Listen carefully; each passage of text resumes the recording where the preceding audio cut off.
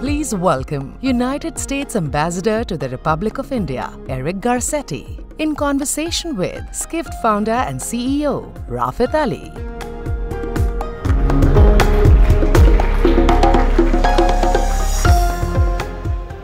Now I see why you have the yellow on. I do, Matches yes. the chairs. We are very particular about our chairs. Well, Ambassador, it's an honor for us, for you to be here. Thank you. And great to be here. Great to be with all of you. Thank you for having me.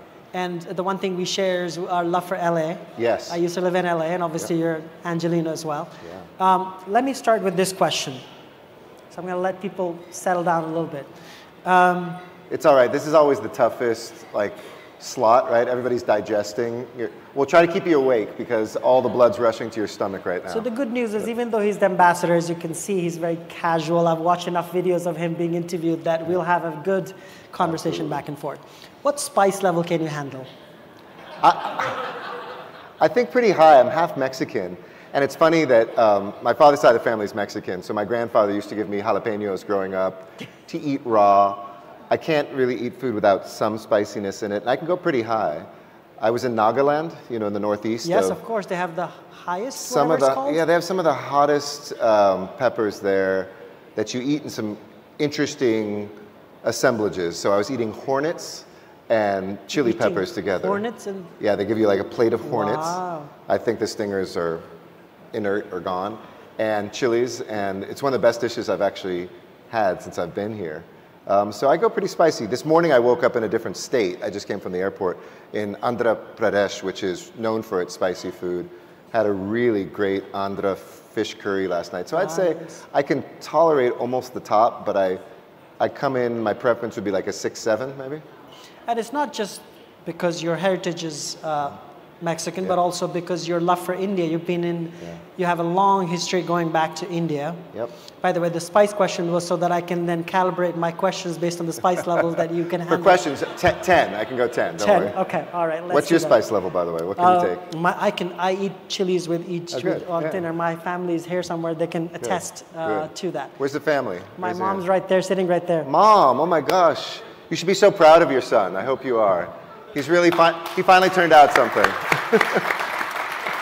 The history is this is the first time she's seen me in action ever in my 30 years career. Wow, so, that's amazing. Which is amazing. So your history with India. Yeah. Give people a sense of your history with India. So I first came to India, here to Delhi. It was the first stop in 1985. I was 14 years old. My sister is 2 years older, and I came here because my parents, they had met actually in the travel industry. Oh, they were in the travel industry? My mom worked for Pan Am Airlines as a flight attendant right after college. Not flight attendant, excuse me, a booking agent. And my dad was looking for a summer job because he grew up in a pretty poor family and had never left the country. And he had just graduated from college, so he was working as like an office boy for Pan Am Airlines. And 6 weeks before he was going to leave the country for the first time, he asked my mom out on a date. And 2 days before they left, they got married. So, and they're still married and alive today. So you had to wait to find that out, right? Because 50-50 in America if they're still married. But they raised us with an ethic that if they ever had a nickel or a dime more, they didn't put into a nicer car or a nicer house. They would send us on trips, not vacations, but trips. Oh, they were early in this whole thinking about they wanted us to grow and be a part of the world. My sister has been an exchange student in Indonesia and New Zealand and Thailand. I've lived in Burma and Eritrea and Japan. And so they brought us here, and this place captured my heart. I loved it. We went to Delhi, Bombay, Jantanalora, Varanasi, Jaipur, Udaipur, saw kind of the highlights, but a lot of them.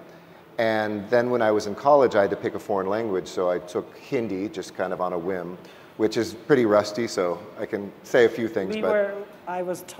I wanted to ask him a question in Hindi, but so he understands. I said my Hindi ear is worse than my Hindi tongue, so. Yeah. But then I came back when I was 19 because my college roommate, who was just randomly assigned to me my first year, my second year in college, he said, my father has just become the US ambassador to India. Wow. Do you want to go to India? So my second trip was actually staying at the US embassy here with an ambassador, never dreaming that one day I'd actually be in that position. So the history goes way back, studied Indian culture, history, religion, And I was going to live here my junior year abroad in Bodh Gaya, where Buddha was enlightened, and do a Buddhist studies program. But I ran for student council and got elected, so I felt like I should fulfill my promise to the voters, and I never came, and I thought I'd never live here. But India has this way of kind of grabbing you and pulling you back. It does. And as does Joe Biden in my case. So Joe Biden and India somehow got me back here. Got you back. Well, that's incredible. We're going to talk a bunch about, obviously, your connection and your role as being probably the most Indophile U.S. ambassador we've ever had, or at least India has ever had. So let's get into the spicy part of the questions. Yes. Visa issues. Yes. Big issue. Yeah. The backlog has come down from 1,000 days Yep. to 300 days. Still a lot. How are you thinking as the ambassador to hopefully solve that? I know the State Department has said to us many times that they were going to solve it by end of 2023. Didn't happen. So this is actually a problem that's a really great problem to have. First of all, it reflects how many Indians want to come to the United States. I've talked to past ambassadors and they say, oh, I think visas to most ambassadors are headaches. And to me, since I come from municipal government, I served as a mayor for 9.5 years, as a council member for more than a decade before that. I love solving problems that have to do with systems. And when I was a council member or a mayor, our main product was like, I used to joke, filling potholes, right? Making smooth streets. For any embassy, it might be sexy to do diplomacy and defense deals and this, that. But really what our bread and butter is visas. Right. That's what we're there for. So I've really dived into this. And President Biden said to me, can you work hard to bring down the visa wait time? I don't know this for sure, but I bet it's the only time a United States president has told an ambassador, please work on visa issues. Because we all have Indian friends who all day long are lighting up our emails, our phones, our social media handles. Like I've got a cousin's, barber's friend's wife who's having an issue and this happened. I'm very proud of what we've done in less than a year here. We increased by 60+% the number of visas that we adjudicated and gave out last year, a brand new record. And we reduced by 75% the wait time. It's now more like about 250, which still for new visas. And remember, of course, there's 5 million Indians that already have visas that can travel and come back, and those are usually good for a good decade. So this is really only for new first-time tourist visas, tourist/business visas.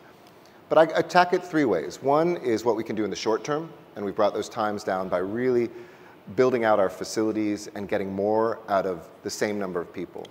2 is by expanding for the long term what our capacity is. We're second only to Mexico now. Mexico, which will always be number 1 as a border country and given our demographics. But think about that. India is now number 2, and in certain categories, number 1. India passed China and now is double China in terms of number of students that got student visas last year. Well, I have all the stats. 1/4 of all students, international students in US, I don't know if you know this, is Indians. Yep. When I left here in '99, I went from India to Indiana, not like each other, nothing like each other. My wife's from Indiana. I always joke she's from a foreign country. But. So in '99 when I went, and you could find like 4 actual Indians. There were some like US-born Indians. Yeah. I went back a few months ago, and every street corner you can literally hear Hindi, and I'm like, what's going on? There's a chaiwala in Indianapolis at the gas station. But it's incredible that the student visa. So talk about how important the student part is. The student piece is amazing. So students are number 1 from India now, like I said, and I don't think that will ever change in any time in the near future. Obviously, it's in certain areas, STEM, engineering, some medicine. It's usually graduate students, so there's actually more Chinese students still in the US because they're more undergraduate quite often. So really interested in what we can do to bring more undergraduate Indians here as well. But we also see that these are the ambassadors that for the rest of their lives are the bridge between the US and India. Right. And I described to the president before the prime minister here came to Washington for the state dinner last June, that if you had to describe the US-India relationship, and it was a bridge, from India to the US, it's a beautiful steel reinforced 4-lane highway bridge that is just gorgeous to look at. From the US to India, it's like a rickety rope bridge with every other plank missing. In other words, the amount of action coming from here to the United States, whether that's students, whether that's just knowledge about America, is very high. Americans don't know India and Indians like India and Indians know America and Americans. And I think there's an awakening happening now, so this is going to be more of a two-way street of people coming here. More American students studied in Costa Rica last year, university students, than in India. Think about that. I mean, that says a lot about Costa Rica. I think we'd all love to go to Costa Rica, but... Is there anybody from Costa Rica here by Costa chance? Ricenses? No? No, okay. We invited 3 of them, but they couldn't get their visas. It was, for me, you know, building this bridge to be as strong from the US to India, and Americans really do know Indians now. 1 in 4 Americans have been treated by an Indian origin doctor inside the United States now. And not just US, it's a lot of countries. A lot of countries. I mean, obviously, UK definitely. You know, cuisine, now you can find Indian restaurants almost everywhere. Can you dispel the notion for the non-Indians here that when they talk about Indian food, it's not just butter chicken and like naan and what else do you guys like? Wasn't there just there's an op-ed about this, or there's a New York Times article, you know, this battle of like who invented butter chicken here, which is Indian and from India, but it was an Indian American saying, if one more friend tells me that she loves Indian food, I love butter chicken and dal and all the garlic naan I can eat, and that's all they know. You know, Indian food is as diverse as any place in the world. But it's also subtle differences, I think, to the non-Indian palate. So you come here and, you know, the dal will change from village to village. Yeah. And, you know, I'm sure your mom has a recipe, but they'll describe, well, I like this specific kind of black lentils. We roast them before we then put them in the dal. And the ghee, the butter, comes from the specific cow that my cousin owns because it's really perfect. And this is, you know, the great recipe. Yeah. But the subtleties and even the dramatic differences, north, south, east, west, are huge. And so, you know, one of the ways I've tried to engage as a diplomat is through food. Yeah, and what's your role to sort of... I mean, first of all, it's a way to connect with Indians. So whenever, I've been to 22 of the 36 states and territories, and before I go to one of those territories, I'll go to the state house here. So each of the states have a bawan, a house here, like imagine in Washington, D.C., there's a Texas house and a California house, and they serve food that's from those states. Which is really good, by the way. And I'll make a video and eat the food, and people, no pun intended, eat it up. I mean, I always say being a good diplomat is putting a mirror up to the people where you're living and showing them reminding them what they love best about themselves, whether it's food, whether it's sports, cricket. You know, engage with people where they live, how they eat, the sports and art that they consume. And to me, it's been one of the best things is eating my way through India. But it's exhausting. My stomach I haven't gotten deli belly or anything like that. It's exhausting because Indians are so hospitable. If you don't leave food on the plate, they'll just keep serving. So you have to, like, as an American who was trained to always clean my plate, if I do that, I'm going to be eating like 7 platefuls before I stumble out from that meal to the next meal. So in terms of, I don't know what the right phrase is, dispelling or your role as the ambassador and the embassy's role in helping bringing it a little bit to the travel industry, if you will, helping tourism grow sort of both sides. Yeah. How should the travel industry think about interacting with the embassy and the machinery? Well, first of all, it's a huge opportunity for both countries. As we all know, tourism is like the greatest export. You know, you're able to bring people together. We have the 4 Ps that are part of our mission: peace, prosperity, planet, and people. And while I do think there's probably a role that tourism has in promoting peace through understanding, whether it's protecting our planet, whether it's promoting prosperity through economic development and jobs, or whether it's the people-to-people ties, it really hits all of them. I think very few Americans come to India. A part of that is that India has an extremely robust, beautiful, developed tourism infrastructure in a few places, but not most. Right. You know, I've blown away. In years past when I've gone in India, there have been more non-Indians traveling than now. It's rare when I'm on a plane where I'm not the only non-Indian. And that's amazing to see. You know, India's opening a new airport a week. A new airport a week. Let that settle in for a second. It's huge. And in the the US, scale. what's the equivalent stat? A new airport? We're opening a new airport every decade in the United States. It's cutting edge. Actually, come to LAX. Actually, it may be less than that. No. Come to LAX, where I've put 10 years, and it's going to be the most beautiful airport very soon. Well, LAX is much better now. And we're going to get a people mover opening. Now I sound like the mayor of LA. Our first people mover, every terminal redone, some new ones. But we're slower on the infrastructure side. Here, it's breathtaking. The airlines, Indigo, which I just flew, is one of the fastest growing. It'll be the #1 airline probably in the world in a couple years in terms of passenger volume. What's happening with Vistara, and I know you had Air India up here, Akasa, all these other ones that are kind of turning around from the reputation, Indian carriers are the worst, or suddenly Indian carriers are among the best. And so I think there's a lot of work to be done to promote India as a tourism destination. And then flip that, I really want to bring more Indians to America.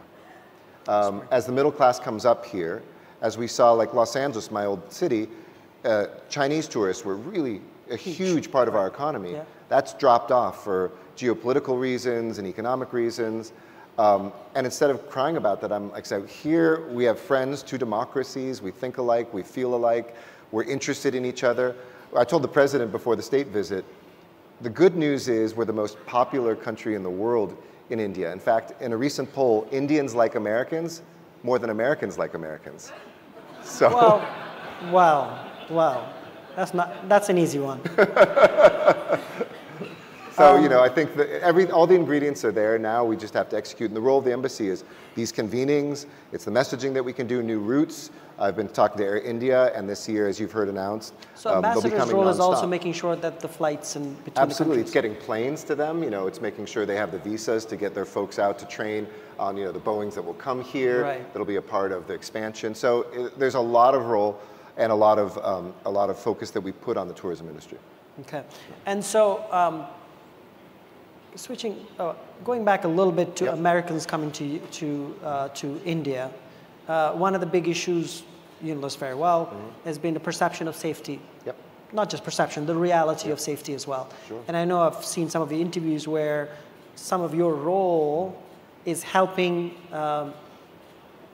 sort of clarify this when tourists come, or even just business people come, et cetera, the safety issues in India. Absolutely. So how do you think about that? So the State Department always puts out travel advisories, whether it's for a country or parts of country when there's unrest, and vice versa. This is two ways, right? We read articles about tragic things that are happening to Indians who are living in the United States. These are big countries. We now have so many people. These are always the exceptions, not the rule. But if you're the victim of or a family member of somebody that something tragic has happened to, we take that very, very seriously. So we have a two-way role to help Indians who are coming to the US know what to expect and how to stay safe, and vice versa. But by and large, just statistically, they're both countries very safe to travel to, very safe to visit, but there's basic things you have to be aware of. Women travelers especially, I'll have to be aware of that too, and talk to Indian women about kind of safety, public transportation and other things. And we have those issues in the United States too, so we come from a place of humility about that. But I think you don't want the message to be don't come to either country because of safety. That is rarely the case, but just because you're on vacation, don't be stupid. Take precautions, make sure you know where you are, be with people. And depending on what regions you want to go, it's always the more adventuresome traveler who can get, it might not be a criminal issue. It might be, we had travelers who had a hike in a remote part of the Himalayas and there was an avalanche and they lost their shoes and were stuck and couldn't hike out. But we have a very robust American citizen services. It's one of the main things we do in the embassy to assist Americans should they get in any trouble while they're here. And so there's always an American diplomat here to help you. So I don't have a great segue, but since you used the word public transport, can we play the video? This is not a great segue, but at least we want to play this video. Delhi Metro, Mira Metro.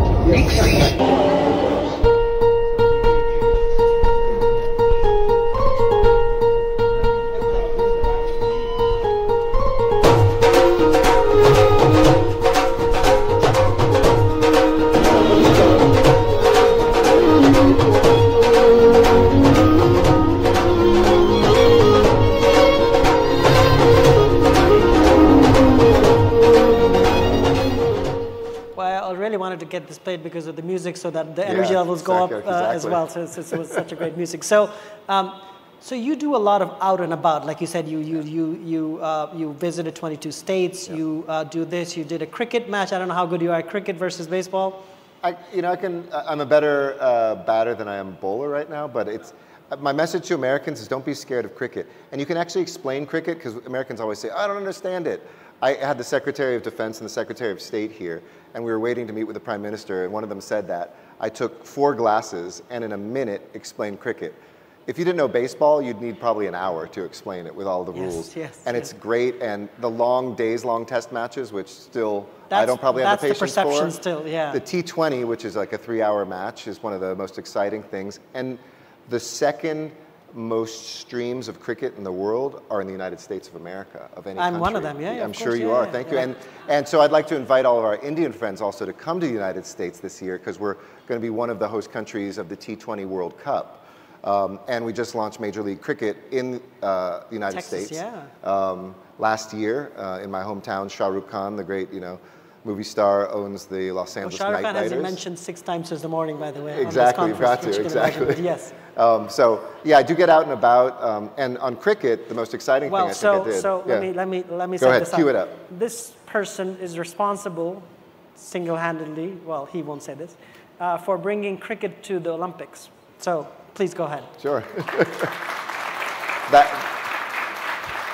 That applause you hear is Indians counting the medals already in 2028. 2 medals, men's and women's. I never would have imagined that all of these things would come together. I didn't know that I'd be ambassador to India, let alone when India was hosting the International Olympic Committee here a few months ago for the first time in over 40 years for their annual meeting, let alone when it was during the Cricket World Cup, let alone on the day of the India-Pakistan match, the world's biggest, let alone 2 days after we resolved the very intense negotiations between the Olympics and the LA 28 Games about the 5 sports we would add. But Casey Wasserman, who chairs our games and good friend who I recruited to do that job, and I wanted to put cricket in years ago because this is the biggest, most watched sport that's not in the Olympics. And we resolved it, and I got to, at that meeting, announce that 2028, for men and women, we will have cricket in the Olympics.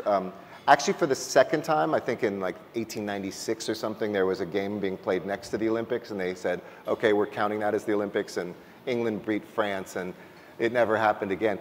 But America's cricket creds are real. The first international match ever played was in the United States. That's what I heard. In the 1840s against Canada. Do you think this league will succeed in U.S.? I think it'll take about a decade, but here's your investment tip. Invest in Major League Cricket now. The payoff will be big in the future. It's kind of like Major League Soccer, everybody said wasn't going to succeed, and now those teams are so big. Yes, of course. The IPL, the Indian Premier League teams here, the franchises, are the second most valuable teams in the world for any sport after NFL. More than Premier League soccer or football, more than NBA teams. I mean, it's crazy how much value is in there. And that move alone, by the way, made the Olympic rights here in India go from like, 50,000 a year to like tens of millions, if not more. So that will actually help us build some cricket infrastructure in Los Angeles, a new stadium, a pitch, as well. So it's a win-win for everybody. How important is the diaspora, the Indian diaspora in U.S.?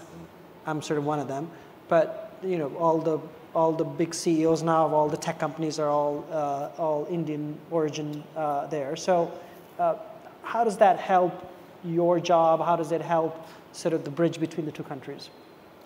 I mean, it's our secret weapon. It's incredible. I mean, when I think about it in political terms, this administration, we have a daughter of an immigrant from India as the second most powerful person in the U.S. government, in Kamala Harris. We've got folks who have, when I go through who serves in the Biden administration, we probably have more Indian Americans, from Surgeon General to the head of our drug policy to the head of presidential personnel to, you go straight through, and then at the National Science Foundation. And when they visit here, some of them were born in India and are immigrants, they're not just Indian American. There's a fluency that really allows us to take this relationship to the highest level by far that it's ever been. When Prime Minister Modi visited last year, a state visit is very symbolic, but also has some substance, 2 or 3 things that you agree on to do.